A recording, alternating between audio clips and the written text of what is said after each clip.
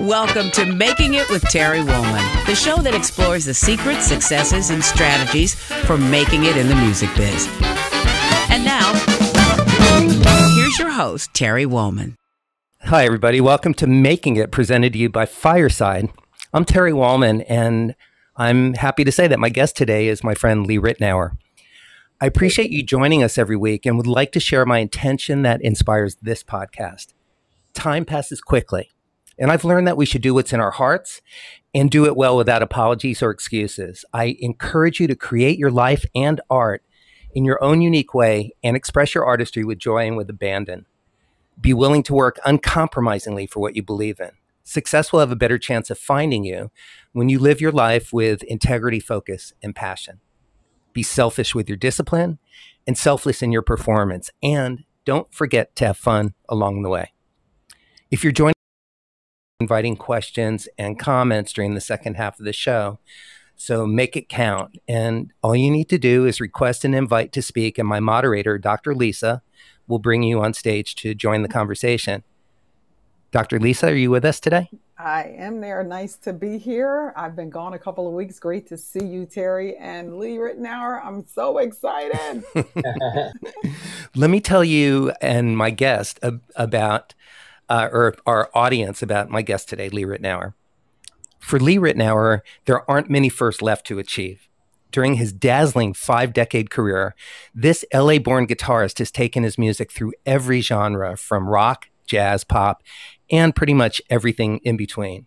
Ritenour's accolades include 45 albums, 16 Grammy nominations, Alumni of the Year at USC, Los Angeles Jazz Society Honoree of 2019, plus thousands of sessions with legends such as Frank Sinatra, Pink Floyd, B.B. King, Steely Dan, Foreplay, Tony Bennett, among many others.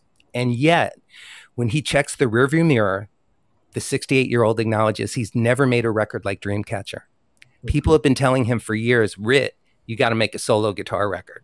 I said that too, Lee. This was the one project he hadn't done, and this year he knew it was time. Lee's newest album is called Dreamcatcher. Lee Ritenour, welcome to Making It. Thank you, Terry. Very nice to chat with you on your program, because you seem to know a lot about all of us, because you're one of us. You're right. That's what makes the conversations easy, and it also makes them fulfilling for me. That's why I enjoy doing it, because it's about our community. And we extend outside the community. We talk to actors and business people, but it's still about the creative process. So that's, again, our community. Absolutely. So I want to jump in with something really interesting, and I'll circle back because I've got 2 quotes from friends of yours, and one of them is Jerry Hay and also Nathan Easton. They both send their best. So I want to lead with that, but I'll tell you what they said about you in a moment.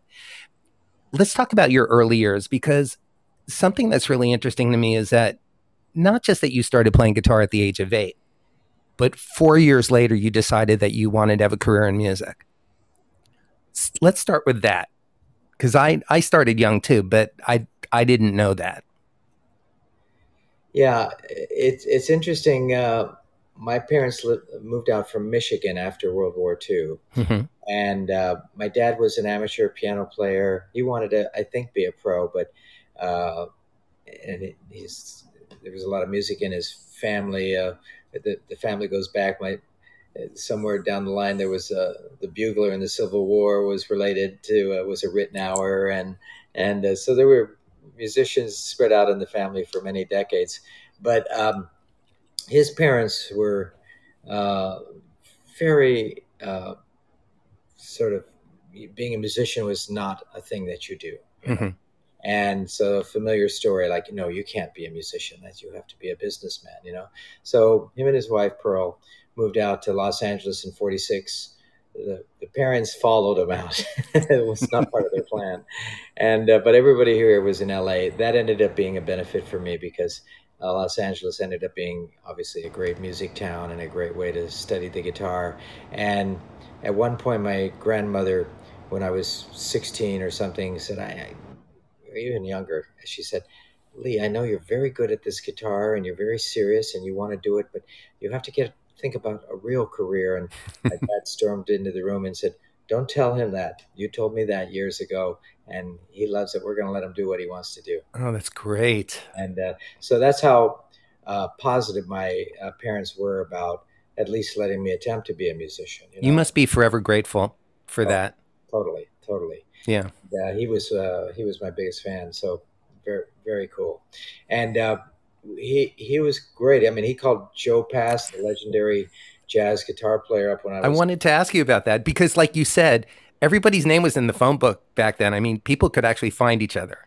So, but your dad took it upon himself to call Joe Pass and Barney Kessel, right? Yeah, and Joe, I had a couple lessons with, and I was close to Joe for the rest of my life, and yeah, until he passed. And with Barney, it was so funny because I had one lesson with him, and he was this kind of intimidating guy, and he said, "I don't really teach," but he says, "I'm going to turn you on to the greatest guitar teacher that I've ever seen," and it was a guy named Duke Miller, and that's who I ended up studying with, and for a long time, right? Yes, for a long time, and then Duke became head of the guitar program at USC. Interesting, very different than the way people learn today, and I think the way people learn today on YouTube and seeing all this visual stuff and being able to slow things down and copy and obviously there's great young musicians around the world now, and I'm I have a foundation that supports a lot of these people called Six String Theory. But one thing about Duke Miller, the guy I studied with, he was a guitarist and he knew the guitar very, very well. The guitar sat in a guitar stand at every lesson. He never once, that I can remember, picked up the guitar to show me something. Wow. And so that was the mark of an incredible teacher. He let me discover stuff. He would talk, he would explain, he would, and an amazing teacher. Mm-hmm. So that's fantastic. I was just in preparing for this conversation, I was reading on some things and I stumbled upon a really cool story, with Duke Miller, but with Mike McGuire, our old friend who from Valley Arts Guitars, who we both endorsed, years ago. I was so proud to be, part of that family. But can you tell the story about the sack reader competition at the Valley Art Store? Do you remember that? Well, regards to meeting Mike McGuire? Well, just that there was this reading competition that was sort of a playful thing that I never knew that story. I just read it this morning. Well, and you're talking about that I was there? Yes, you were there. Yeah. Yeah, I don't remember exactly the story now, but you might have to refresh my memory. But I think I was always a good sight reader and studied very hard at sight reading. And I think I was 13 or 14 when I probably was there with a group of people and already kind of reading lights out on the music and those guys. Yeah, Tommy Tedesco and other, like the community. All the great players used to hang at Valley Arts and have their instruments worked on or just kind of support each other. That was before I had moved out here. Well, the interesting thing is that when we had, I met Mike McGuire and Al Carnes at studying with Duke, right? And we would have these guitar groups where we'd all have to read, and they were always saying that I was already. It sounds like I'm telling my own story. I'll tell this story. Let me tell it. So, what I read was that there was a sack that had some supplies in it that they would order there, but there was sheet music on the sack. There was always a piece of music, and people would try to read the music on the sack. It was just sort of this playful little competition. And then you walked in all of 13 years old and just read it, where everybody else was kind of, Tommy Tedesco apparently did a pretty good job at it, who could, was an amazing musician and reader. But you were sort of known as a young kid for being able to do that. And I just thought it was kind of funny because I didn't know that story. And it's not something that you would ever tell to anybody, but I read it and I chuckled and it just kind of, I thought it was so cool that you got to grow up here, to have this amazing training, the support of your family, and build this beautiful foundation of skills that has created this fantastic life for you. And you've shared the information. You believe in education and mentoring. You mentioned your foundation, Six String Theory. There are multiple albums out that come from the organization. Why don't you tell people about Six String Theory? Yes. Well, I had this dream in, I think it was 2010, to do this album, Six String Theory, where I wanted to put together all these great guitar players. And we did that. Steve Lukather from Toto co-produced some of the album. And Luke and I, we invited Joe Bonamassa, and I invited John Schofield and George Benson and Keb Mo. It was just a B.B. King. It was just Mike Stern. It was just a Dream Players album, and we put together all this music of everyone jamming together. So we had all these legendary players on the record. The one thing we didn't have was any new young talent, and I decided, what if we had a competition that we could invite somebody to who's never done anything to be on the album? And so we had the competition, and a young classical guitarist from Canada won the competition, and he's on the record. And it was the beginning of the Six String Theory nonprofit foundation, which has been supported by Yamaha and by numerous private institutes and jazz festivals and just good people around the world for the last 10 years. And we have it every other year. It kind of got interrupted slightly with COVID, and we had as did most things, yeah. And we had a smaller competition, but it'll be up and running again full steam, and it's for piano, bass, and drums, and 6 divisions of the guitar, which are the 6 that I love. It's rock and jazz and blues and acoustic and classical and country. And so and the interesting thing, Terry, is that I grew up in LA. Like you grew up here, right? Miami. LA? No, Miami. Oh, okay. I moved here in 81. Yeah. And so, but I was here since I was a kid, and right. And I mean, I was born in LA, and so I saw all the players that I was competing with, whether it was Larry Carlton or the studio guys or even young rock guys coming up or jazz guys or whatever it was, and then I went to SC and I studied classical guitar, and I was with Christopher Parkening. With Christopher Parkening, the incredible Christopher Parkening, who amazing, the school at Pepperdine, and so at any rate, but I had to compete with people in LA and maybe in New York, Nashville, parts of Texas, San Francisco, but it was more people. Now a young player competes with somebody around the world, globally, right? Totally around the world, and it's amazing and intimidating all at once, and so it's a whole different ballgame now.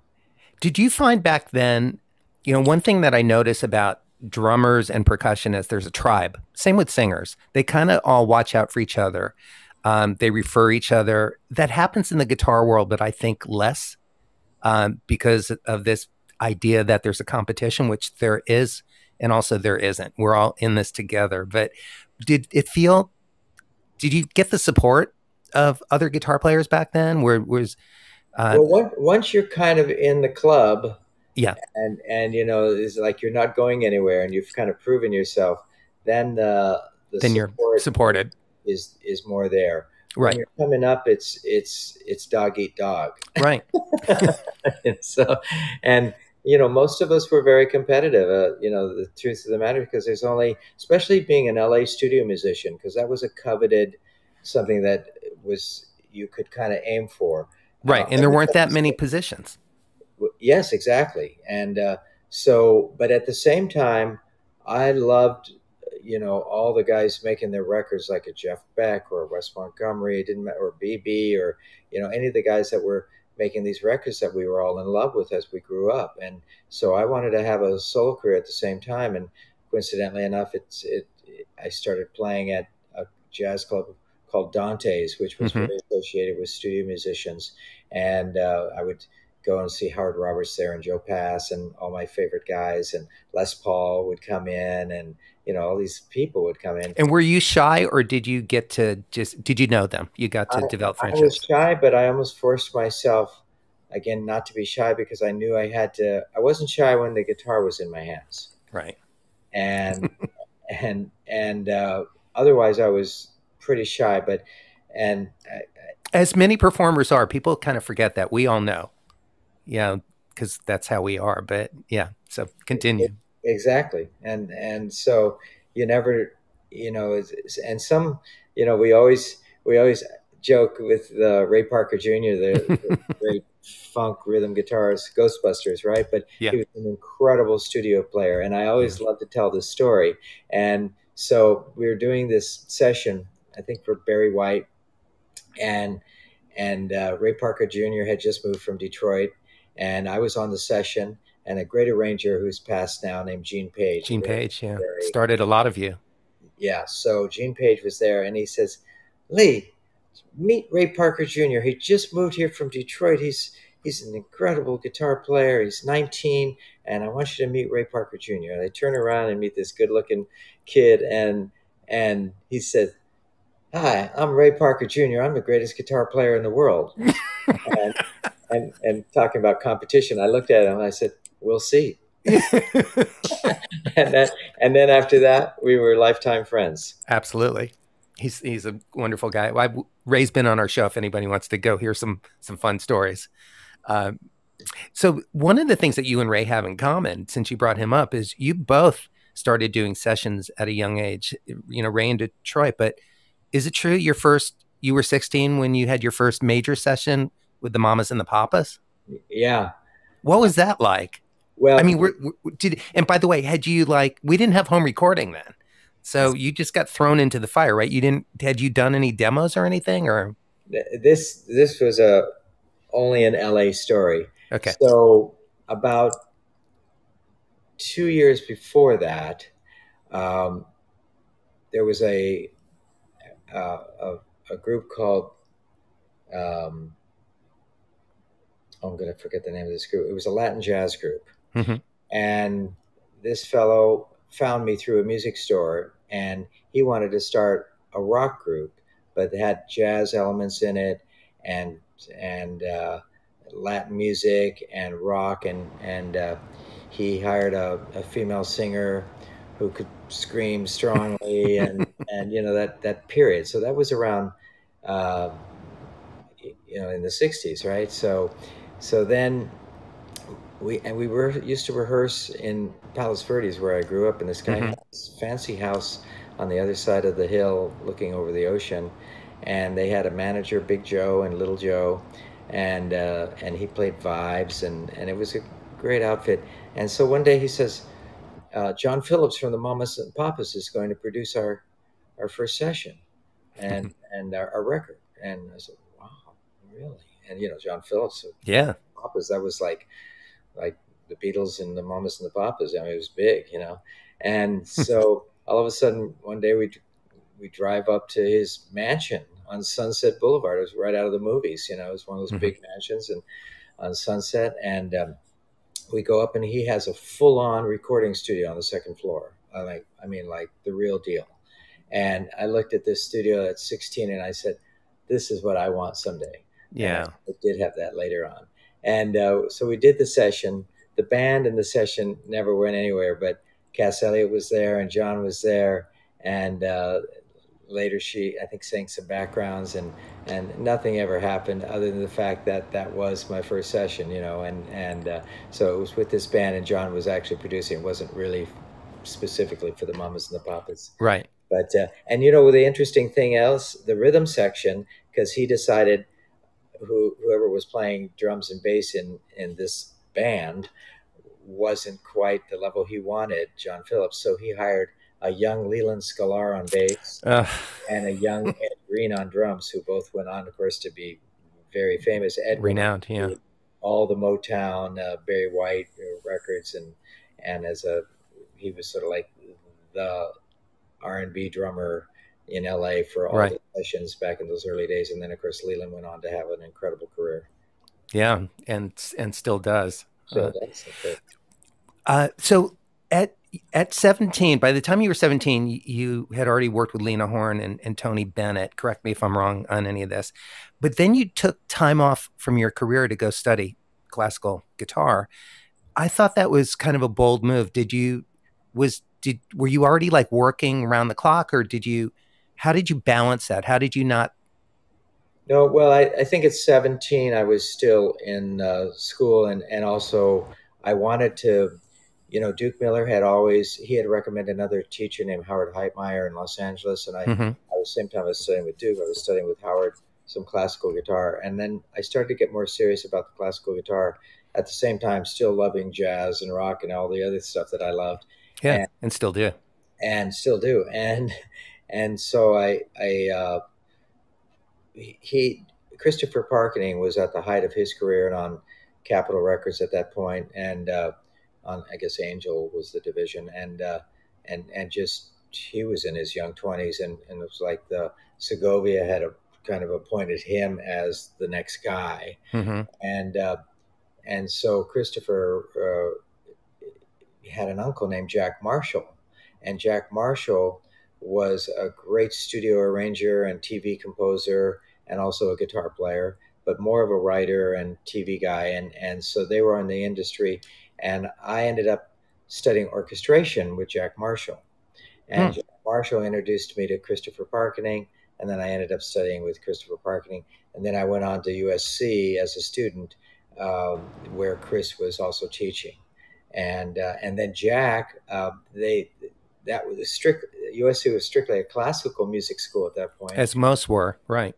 and as most were, and then I got to know everyone at the school, and was encouraged my old teacher Duke Miller to come on board, and so Duke Miller finally took over and started the popular guitar department, and before that Jack Marshall was teaching an orchestration class at USC because of Christopher Parkening being there, who was, he was Chris's uncle. And so it was all kind of connected, And some of our peers that you came up with have become a huge part of that faculty along with you. Of course, Ndugu Chancellor, who we lost a couple of years ago, wonderful, amazing drummer and educator. Patrice Rushen, one of your longtime collaborators. Yes. It's a really cool school. As a matter of fact, I was hearing rumblings about it when I was growing up in Miami, and I ended up going to Berkeley, or University of Miami, because that was such a great school. But I thought about moving to LA out of high school just to start at USC, or just to immerse myself in the studio world that I wanted to become a part of. So I had already knew that was a really cool place to be, especially because classical music was generally the limitation of what you would do. And you and I are in alignment about this.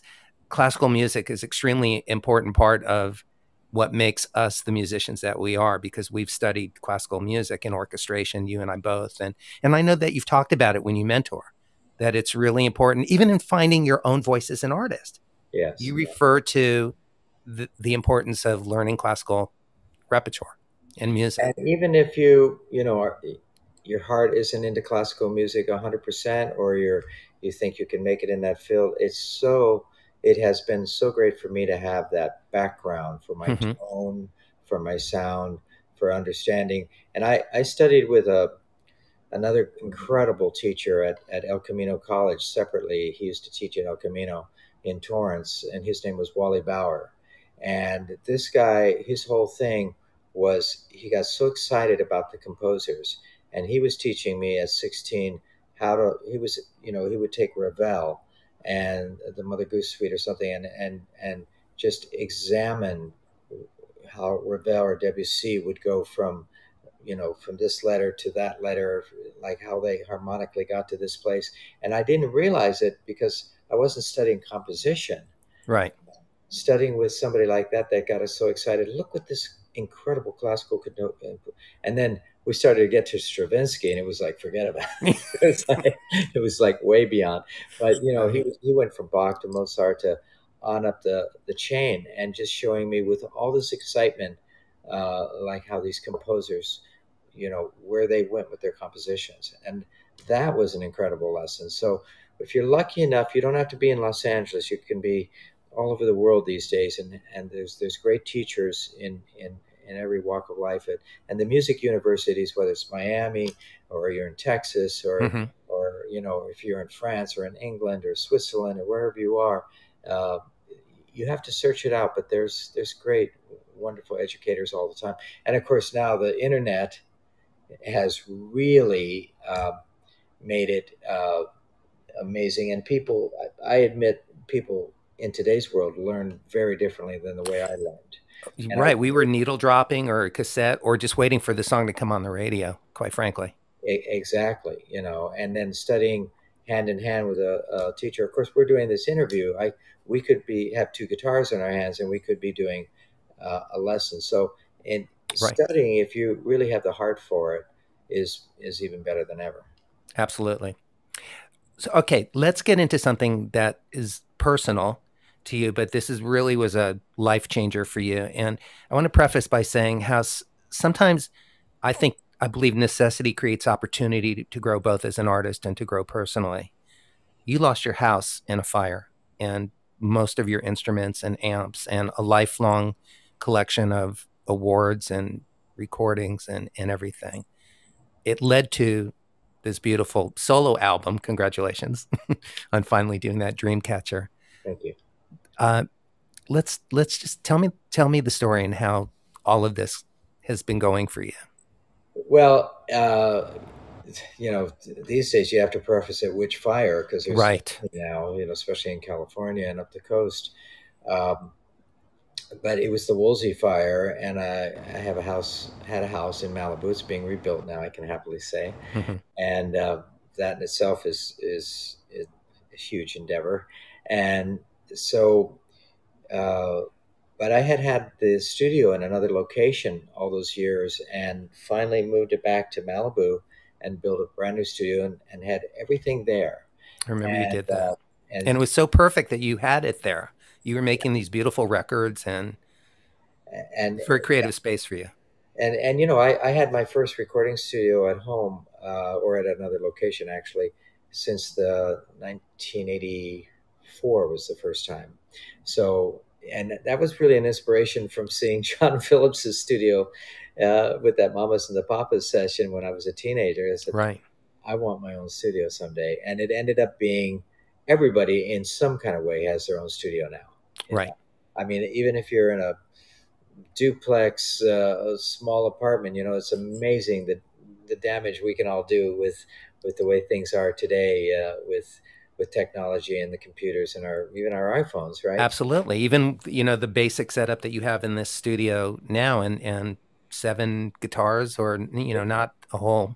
So that day of the fire, I had everything in that studio, stuff that I had since I was, a kid. Since I was 8, 9, 10, 11, 12. Right. All the books with Duke Miller, all the stuff I studied with Christopher Parkening, all the awards, everything, so... And so everything was there, including about 100 guitars or so, and 40, 50 amps, and all the stuff that was lost. And that day of the fire, we were on the ocean side, and I said to my wife, I said, "Oh, the fire's not going to cross over the highway." I was one of the old timers in the sense I'd been out in Malibu for since 1979 when I first bought the property out there. And that was from the studio work, right? Mm-hmm. And so, but that old timer mentality that no, the fire's not going to come this far, that was a mistake. Mm-hmm. And so 3:30 in the afternoon, the smoke was getting pretty bad, and finally, Carmen, my wife, and I left. Our son Wes he was already in Santa Monica and couldn't get up because everything was blocked off. He couldn't even get up there, and we were supposed to evacuate earlier. I took 6 guitars initially with me that afternoon. And as we were driving down the highway, I said to my wife, I said, "We got to go back." She said, "Why?" I said, "I got to get one more guitar." And so I came back and I got my Ramirez classical guitar that I love. Yeah. And, but I left the Strat that was serial number 335. Anyway, right. But, and of course everything burned but we're rebuilding this beautiful house back in Malibu, and we were able to do it. We had enough insurance, thank God. We had people representing us, and good. And you turn lemons into lemonade, so you got to keep going, And by lemonade, you mean Dreamcatcher, and also and a new home. in and in a place that you love. absolutely, so and it was funny, in this, just the real inside story, in the summer of 2018, I now the new studio is in Malibu. All the instruments are there. Everything's there under one house, and it was a beautiful house, and all the lights were on, and I drove up to the house, and the house was sparkling, and it just looked like a lot of stuff was there. And I said to myself, "Gosh, this is the first time I've had everything under one roof in a long, long, long, long time." And I said, "I better check the insurance." Oh, and Wow. it dawned on me. intuition. And so that summer, it must have been July or something, or whenever it was, I checked with my guy, and of course I ended up raising the insurance, and thank God I did. That's a blessing, and Yeah. and also that you and So I was Carmen a and hero. Wes. I was a hero in my family for like 1 minute. Yeah. How quickly they forget. Yeah. Well, I'm glad that you were all safe and well from that experience. I know that it's been a long haul back. Yeah. And let's talk about friend. I'm going to read these two quotes before I get further, because I'm thinking about friendships, and I know that they're important to you. And I know that even when I knew about your house, like I just left you a message, like just if you need anything, if you need to borrow a guitar, I don't know, just, and I know that That was beautiful. that's important. That's such an important part of our community, and just being in life, not just being about yourself. And so anyway, two friends I reached out to just to get a little perspective on them and their friendship with you. One is Jerry Hay, great trumpet player, horn arranger extraordinaire. Jerry gives his best and said this, he wrote to me last night: "A great, great guitar player, producer, arranger, writer, and artist, and a good friend since I've lived in LA. I've probably worked on more records with Lee as an artist than any other. And each one was a great musical experience with the best of the best musicians. Not only a great musician, but Lee is a good friend who was one of the few to call me after my transplant to see how I was doing. It's been a pleasure to have worked with Lee on so many projects." Jerry Hay. Yeah. Sweet. Yeah. Another dear friend, Nathan East, of both of ours, and you've been in Foreplay, had started Foreplay with Nathan and many, many other projects. As a matter of fact, didn't you and Harvey Mason recommend Nathan to Bob James? That's right. Yeah. This is what Nathan has to say. "We were just looking through my date book from 1981, where we had traveled to Japan together, which was my first trip there of 80 to date. 10 years later, we would release our very first Foreplay CD. You could hear the band forming on Bob James' grand piano Canyon album, in which Lee and Harvey both recommended me when Bob asked them who he should get to play bass on the record. Our 40-year history together goes long and deep." Nathan East. Yeah. I think you can respond, but I think it's a tribute to who you are as a person, Lee, not just as a musician, to have friendships like that. Well, and at the end of the story, if we're lucky enough to be doing music or whatever your career is, but if you love what you do, and it's a small group that has the ability to kind of do it for a lifetime, because when you're a kid and you dream of being a musician, you don't want to just do it for 5 years. You want to do it for a lifetime. And the problem for a lot of musicians is that the business part of being a musician is really difficult. Being a musician is difficult enough, but you have the passion and the love of music. And then if you're lucky enough to have friends and associates and like Harvey or Nathan, or Jerry, or Dave Grusin for you. Dave Grusin, Yeah. a lifetime friend. My best friend, that I've met when I was 19, and we just performed the other night at Yoshi's, and he's 87, and he's still unbelievable. Yes. And he's done more things on the planet than almost any other musician, and he's so unsung about it. Right. It's like, so these kind of associations are great, but with a lot of musicians, they and not the ones I just mentioned. Those are all the great ones that also that we know. have that balance of family and business and music, but the music business is tough, and it really kind of can spit out some people. So having people close to you for a lifetime, so I met Harvey was the first one that went to Hawaii in the, I guess this was in the 70s, yeah. And he went up to Hawaii on a vacation. He came back from Hawaii and he said, I heard this great band called Seawind. Seawind, yeah. And so they ended up moving to LA. We got him a gig at the Baked Potato. I was doing Tuesday nights with Harvey and Patrice Rushen and Dave Thurston and Anthony Jackson and then Abraham Laboriel and then we got the Monday night slot for Seawind, and that was Jerry Hay and all the great horn section, and Larry Williams, all those guys. He went on to have an incredible keyboard and saxophone career, and so it just amazing, and Bob Wilson and Pauline, a great sing, and they did some great records, and they broke up too premature, I think. I agree. Yeah. So, let me ask you a question about becoming an artist. I know that there are some musicians, like David Foster's a good example, who like made a conscious career or a conscious choice of saying, I'm going to move away from doing sessions for everybody because I want to become a producer. Other people have done that to become an artist.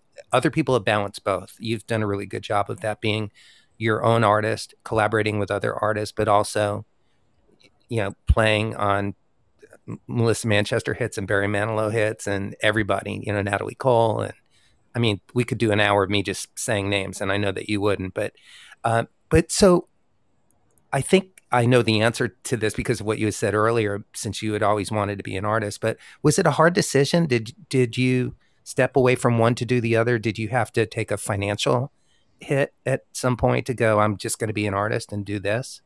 Well, Terry, also studio work at that time in the 70s was at the height of it. It was just so lucrative. If you were lucky enough to be one of the studio guys in New York or Nashville, I mean, Nashville still has a bit of that going on, but LA and New York especially, and LA more so because we had the film work and we had the television work.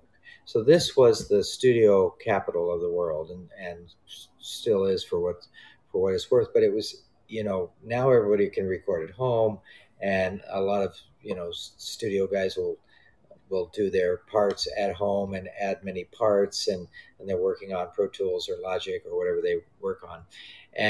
But in those days, we were driving around the city doing 3 or 4 sessions a day with your cartage company, bringing your second set of gear. Did you have 2 sets of gear?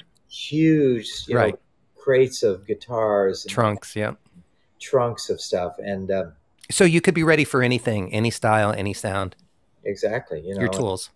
And sometimes you'd end up at a session that it was just so star-studded. It was like it was ridiculous. And other times you would you'd end up on a session where you didn't know a single soul, you didn't know the artist, and sometimes you'd end up on a movie session with 100 people. It was like, I remember I was always Dave Grusin's guy, right? And Dave was doing all these big movies and all these incredible scores and also TV shows, and so I had met Dave when I was 19.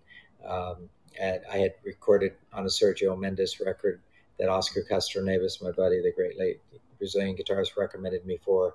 And Sergio had a party at his house in Encino, and at Sergio's party, all the musicians were there. We jammed. I met Dave Grusin, Tom Jobim, Antonio Carlos Jobim, the incredible legendary writer, was there. Jerry Mulligan was there. There was just all these people. So those kinds of things would start to happen. And but it was amazing that you would do these sessions and I met Nathan East on a live gig, but then we got Nathan into the studio work, and of course he went on to have an incredible career, not only with Foreplay with us, but Everybody on his own, and with he's out with Clapton right now again. Right. So he's so it's so cool to see the people before me that I respected, that I became friends with, and then the people behind me that came up. Right. Steve Lukather was one of those. He was, I was doing sessions, and David Page and I grew up together. We met on the Queen Mary playing a casual. You did? That's and, great. And David Page likes to tell the story that apparently I put Spain in front of him to sight read. Chick Corea too. And then, later we met, they were telling me about Lukather, and he was 16 when I met him. I met, you mentioned Ndugu, the great late jazz drummer, and who also was a great studio player. And I met Ndugu on a casual, whether we call, whether it was a wedding or a private party, wedding, these parties we'd all go play as kids. And I met Ndugu, and then he said, "You got to hear my girl." I said, "What do you mean your girl?" He said, "Well, she's 14, but she's bad." And that was Patrice Rushen. Right. So Patrice, ended up working with me, and still a great friend. And of course, heads up the school over at USC. At USC, yeah. So I love this. And then David Page was telling me later, you got to hear this kid Steve Lukather, and so it's very cool to have this connection with all these folks. Yeah, it's wonderful. It really is. The history that you all have together, coming up together, is inspires me. And it's incredible. And I see it in the friendships. I see when we're at a festival or something together, and the people that you grew up with, there's a pride and a joy, that you all share with each other in doing, rising together and digging in. I mean, nothing was handed to you. You, like you said, you earned it. You went in to really be the best. And so let me ask you a question. I want to circle back to something, because you mentioned about how hard it is for a musician, hard enough just to be a great musician, or challenging enough, but then to be a good business person on top of that. So you mentioned surrounding yourself with friends that you could count on for advice, but are you a good businessman, or how did you learn to be? I know that you're successful, but how have you balanced all of this? This was, again, a little bit of luck of having great mentors and having great teachers. So this teacher that has now passed many years ago, Duke Miller, that I studied with that Barney Kessel had recommended, and I went to Duke at Duke Miller's guitar shop on Laurel Canyon, and that later became Valley Arts, and to Mike and Al Carnes, and so that teacher, Duke Miller, he always told me from the time I first started studying with him, because he figured out pretty soon that I was very serious about the guitar and I hoped to do it for a living. And he said, learn as much as you can about the music business as you do about music. Great advice. That was one sentence. And he didn't overly know the music business. He was a guitar teacher. But he was a very smart guy, and again, that was the same teacher that his guitar sat in the stand, and he had me do everything, And he had me write my own chord book. He didn't have me buy a chord book from a store. He explained, okay, what is a C chord? It has the first, the third, and the fifth in it, and he explained the basics. And this was when I was 12 years old, so. He explained the basics about harmony. So he said, go home and write down every C chord you can find on the guitar. So I went home that week and wrote down on the music and then the little bars, all the C chords I could find on the guitar. So I went to the lesson. He said, well, what about this one? Can't you play it that way too? And so he would, it was just a great teacher that let me discover how to be. And I think that's an interesting thing in today's world, is that there's musicians coming up with incredible individual styles, but you can't just copy one guy. If you copy your favorite guitar player, that's the only guy you copy, you're going to end up sounding like that one, and it's going to be, oh, he sounds like so and so, and you're never going to get away from that, So even back in my day when I was coming up, I had a love of every different guitar player, from Segovia to B.B. King, to Hendrix to Jeff Beck, and I didn't end up sounding like any of them because I ended up learning enough about the instrument and what I heard inside my head. And the last thing I'll add about that is that I was always encouraged to write songs. I was just going to ask you about that, because I know that's an important part of who you are as an artist, but also you had said something. I saw a bit of a video that you had done mentoring, and you had mentioned that being a writer, I think you said you were talking about why writing songs is crucial to discovering your unique voice as a musician. And I'm a writer and a guitar player and an arranger like yourself, but that one hit me. I thought that's so interesting that you said that. Can you expound on that a little bit? Well, I think, especially even more so now, like 100 times more, with the fact of all the different kind of music. So let's say you're a young musician and you happen to be a guitarist, but let's say this could be any instrument, or you could be a singer. It's so easy to explore every terrific musician that's floating around on YouTube, and the internet. And yet it's still very, very difficult to find your own style, because now more than ever, people copy what they can see, so they can slow down the video and they can copy somebody's solo or somebody's style, and you can really figure it out and be a carbon copy of that. And of course, a copy is never as good as the original. And so how do you find your own style? One way it seemed by like writing your own songs. And if you're honest with yourself and you don't try to write the latest hit tune out there, which there's an art in that too, by the way, so that's another conversation, but talking more about becoming your own artist.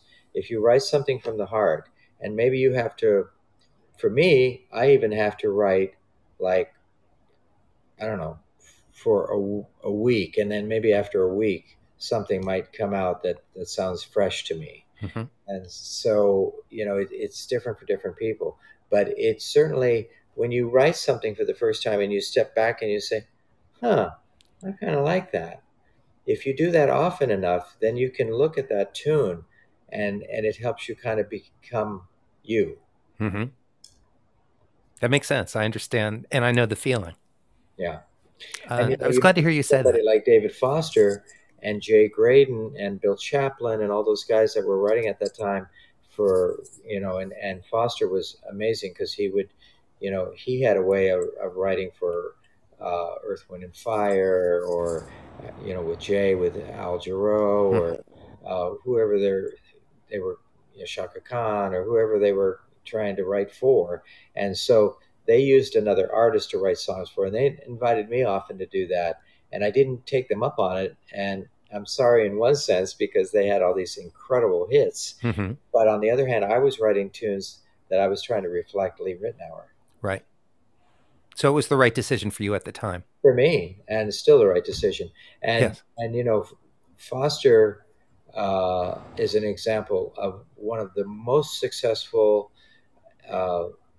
writers and producers ever, right? I mean, he's just had an incredible career, and we all met him when he was a session piano player. And but the difference between David is that he had this incredible ability to write for a particular artist, and therefore sort of fine tune a hit, So once in a while he writes a tune for himself, but still to this day, not so much. So right, and you write for you. So Jay Graydon was the same way. Incredible guitar player, by the way. Incredible studio. Oh, amazing! Yeah, and a great LA guy, and again, one of our buddies that that we all grew up with and still are mad friends with. And then Jay went on to be an incredible producer, especially with Jarreau and Manhattan Transfer and other people. And so when they crafted tunes, they were crafting tunes for those artists. Right. I want to open up the room for questions quickly because we're getting towards the end of our conversation, and I still have 3 closing questions for you. And I also want to make sure we talk about bicycle riding because I know that's a big part of your life. So, but Lisa, I imagine that you've got something that you would like to say. I'm keeping an eye on the audience to see if anyone else has any questions. So if you do, please post something so I can get you. But 2 things. One, I'm in love with your guitar coach and mentor because it's so important that we remember it's show business or the entertainment business. And for a lot of people in acting, the area I came from, and musicians and and creatives in general, they just want to focus on the art and they think they'll just make money, and they sometimes don't even think about what to do with it or how they're going to do it, that it will magically fix itself. So that he told you to be as tuned into the business aspect as you are to learning your craft. Huge. The other thing is your home burning down. A dear friend of mine in 2013 or 14, the Black Forest fires in Colorado, lost her entire home to a fire. Her husband, 30 some years of marriage, their 2 kids. The mailbox was the only thing standing. And the metal bumper on an old car that her dad was given to her daughter, the bumper was conformed into a piece of weird looking metal now that looks like art. Those are the only 2 things that survived. Wow. And I was with her, watching her go through this metamorphosis of surviving this devastation. So my question is, in everything that you lost in that fire, or everything that you thought you lost in that fire, was there something that you gained out of that experience? Was there something I gained? Oh, absolutely. You know, you know, the funny thing was that week, I had never been in the hospital ever. And that same week, right, like 1 week after the fire, I was scheduled to have an aortic valve surgery. And so I had to go into the hospital and deal with that right after the fire. So it was, everything was kind of a double whammy. But, you know, it was like the things that were still standing, which was the family, your family, son and wife, and all the friends that were close to me, like Dave Grusin and many others, and all the extended family and all the love that came back to me after the fire and after my surgery, and then, you know, things can be rebuilt, you know, and fortunately, you know, we did have insurance. A lot of people didn't have good enough insurance to rebuild. And so all the other stuff was material, you know.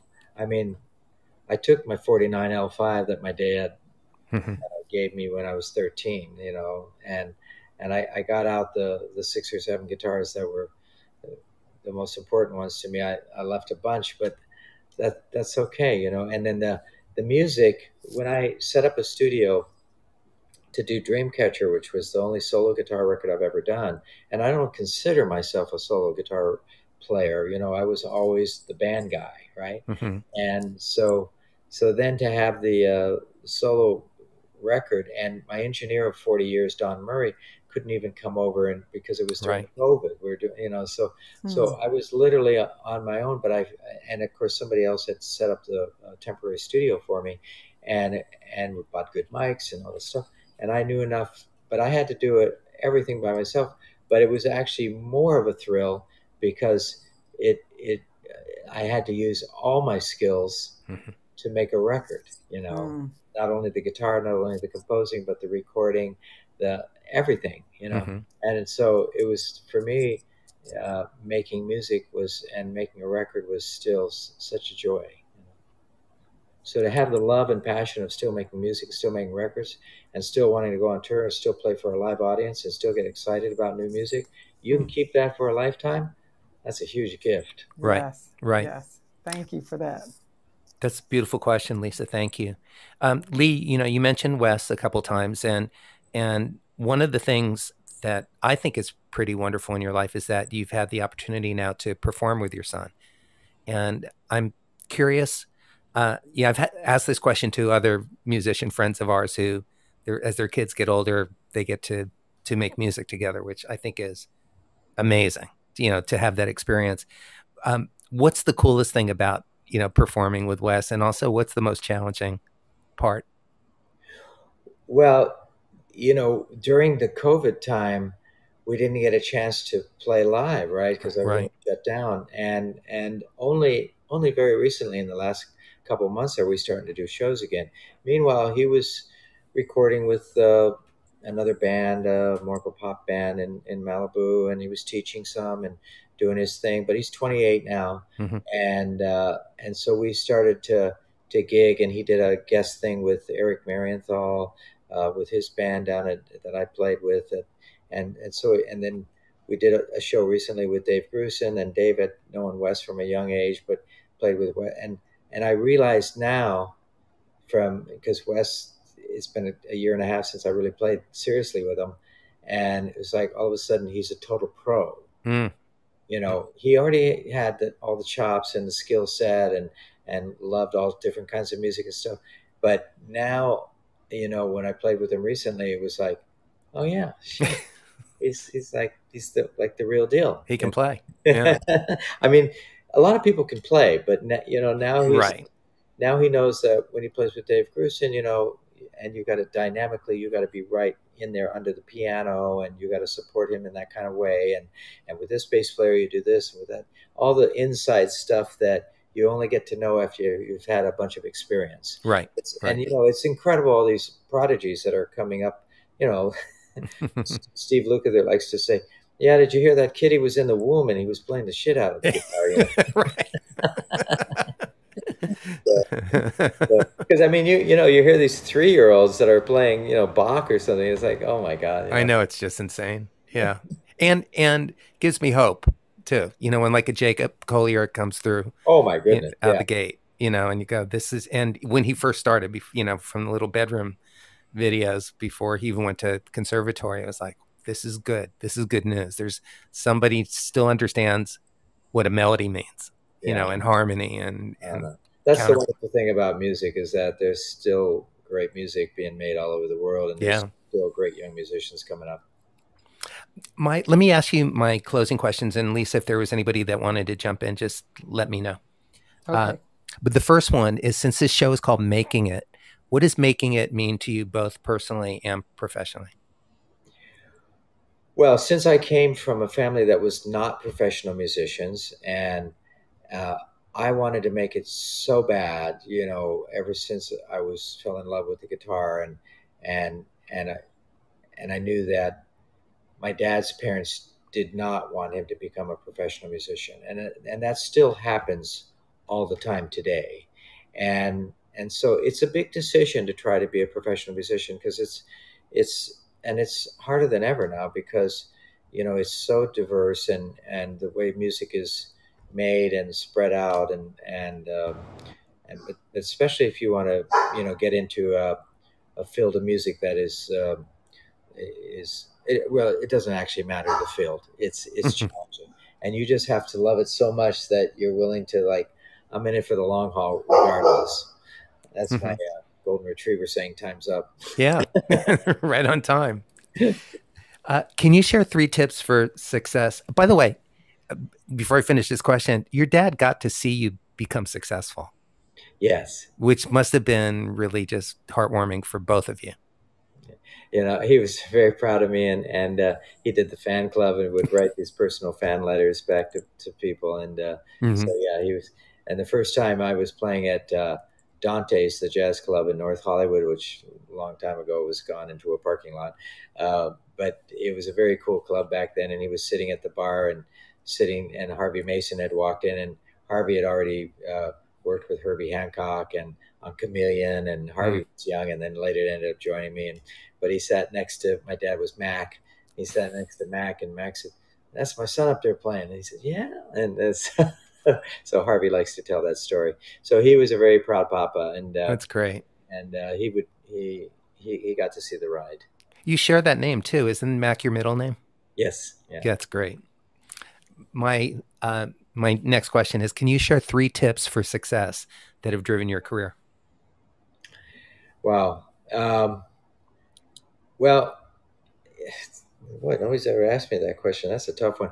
I think, you know, depending on where you want to go with your music, and whether you're a songwriter or an instrumentalist or a vocalist, and regardless of what style of music you're in love with, you know, I think be committed to the music in the best sense of the word, is that you gotta, um, you're gonna have to put in hours that are ridiculous. You know, I I practiced in the middle of the night before I would sneak up, you know, get out of bed and go practice. My mom would catch me practicing in the middle of the night when I was a kid, and I would practice before school. I'd practice after school, you know, uh, and you just got to find ways to do it, you know, and then you got to be good in the business, and you got to be good with people. You know, some artists are out of the box, are just huge egotists, and you have to be confident at what you do, and you have to be. And that's that funny story I told about Ray Parker Jr. There is that kind of confidence that you need that, and we were all competitive with one another, and still are. You know, right. Eric Carlton and I were competitive since we were teenagers, and we grew up 15 minutes from each other. You know, so incredible. You know, so but you also have to be a people person, and you have to have partners. You have to have music partners, and you have to have business partners, and you have to be careful that you know enough about the business not to get ripped off. Thanks, Lee. We've got one audience question from Stephanie before I ask my closing question and then give you your closing words. Hi, Stephanie. Hi, Terry. Thank you. Actually, I have to be fully transparent here. I don't so much have a question as I just wanted to fangirl for a minute because I am such a fan. You've come to the right place. I'm such a fan. And I had to tell you, I'm going to pull one out of the books, but this is still one of my favorite songs. And it's still one of my favorite videos of you performing, which was Rio Funk. I mean, the musicians, the popping, it's one of my favorites. I just had to say, it is so cool to see you here. I have been a fan of yours forever, and it is amazing to listen to this conversation. And that is actually all I wanted to say. So it's just great to have you here, and just appreciate you so much as a musician, a writer, performer, all of it. So just really cool to see you here at Lee. Thank you. Thank you, Terry. Talking about songwriting, you know, sometimes you have to write a song under pressure. And in 1979, we were in New York, and I was doing an album called Rio, and I was on acoustic guitar for the whole album, and I was doing a Brazilian flavored record, but not straight up Brazilian music, but everything with a Brazilian flavor. We recorded some of it in LA, some of it in Brazil, and then we were going to record in New York. And Dave Grissom was supposed to write a tune, and I had another tune prepared. And Dave told me before, when I arrived from Brazil, he said, "Lee, I'm sorry I didn't get the tune together, and I don't have a tune for tomorrow for the session in New York City." And we had young 19-year-old, again 19, a young 19-year-old Marcus Miller, and who was just the up-and-coming guy, and Buddy Williams on drums, and Dave and I. And so I said, "Oh my goodness, we're at the power station or wherever, or no, Electric Ladyland." Wow. And we didn't have a song, so I wrote Real Funk in an hour in the hotel room. Are you serious? That is the best story ever. I love that song so much. That's a great background story, Lee. I didn't know that. That's spectacular. Aren't you glad you asked, Stephanie? I'm so glad. I'm so glad. Terry, thanks for having me. And Lee, again, it's just a pleasure to see you. Such a fan. Thank you. Thanks for joining us. We appreciate you and your comments. It's a great story, Lee. My closing question to you is, at this point of your life, with everything that you know to be true, what would you tell your younger self, little 8-year-old Lee or 7-year-old starting to get curious about the guitar? That's a tough question. You asked some original questions. Thank you. I work on that like I do music. Thanks. I think, for the most part, don't fall in love with the hype, and don't get carried away with when the stardom comes. It's like it will come, but I've seen so many artists. It happens to everyone in some fashion. If you're lucky enough to work so hard and you become successful, finally the success kind of starts to get to you that you think you're invincible, you know, and that and that you can, and that's sort of the ego-driven part of it, you know, and you do get that ego-driven, and the money comes and all the other stuff, but it flips over very quickly to the other side again. And so, you know, just, it's a long haul, you know, and it's a beautiful ride with beautiful people that you associate with, fans, with friends, with musicians, with music business people. And again, just keep the balance between the music and the family and the business, and you'll be okay. Well, you've walked that road with a lot of integrity, and you've managed to stay healthy physically and emotionally, and made this beautiful family, and still continue to create great music. So sounds like you followed your own advice. Well, you know, I mean, we've all had, right. We've had our moments, right? Incredible roads, you know, and yeah, it's a long journey, but it's not easy. It is not easy. Yeah. But it's interesting. I think music, whether you're a listener or you're a player or a singer, I think music is something that is so healthy. And it, you know, with all this talk with politics and presidential stuff and everything on the internet and COVID and all the serious things in life, and they're all serious subjects, and I'm not saying, but music is something that we should all be doing more of, because it's really one of the best medicines in the world. It is. It truly is. Anything else that you'd like to say to close? It sounds like you've... The only sense that it's saying about music again, I was around some family member that has severe dementia. And again, when this person was listening to, whether it was Brazilian music or Mozart and Bach or Frank Sinatra, you know, is all of a sudden the music lines up. And it was interesting when Dave Grusin and I came together again to play after a year and a half, and neither of us had played. I mean, I'd been playing, he'd been playing the piano, and they did a great documentary on Dave about his career. It's fantastic. Everybody go see it. Enough time. And but when we all came together and started playing with the band again and rehearsing and doing that thing that we've done our whole lives, it's interesting how it's like the computer kind of gets aligned again, you know, and how everything kind of comes back into focus. So playing music, even if it's just as an amateur, singing, playing an instrument, taking lessons, having your kids take lessons, something I seriously recommend. You don't have to become a professional. You don't have to slug it out and try to become the next star. But, you know, having music in your life is really important, especially with what's going on in the world these days. Yes. Amen to that. I second that. Lee, thank you so much for spending the hour with me and with our audience. And I can speak on behalf of both of us. I think we both appreciate all of you spending your time with us. I know there's a lot of things you can be doing, and Dr. Lisa, you as well. Thank you.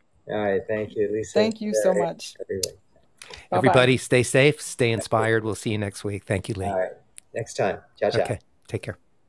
Tune in again next week for another great episode of Making It with Terry Wollman.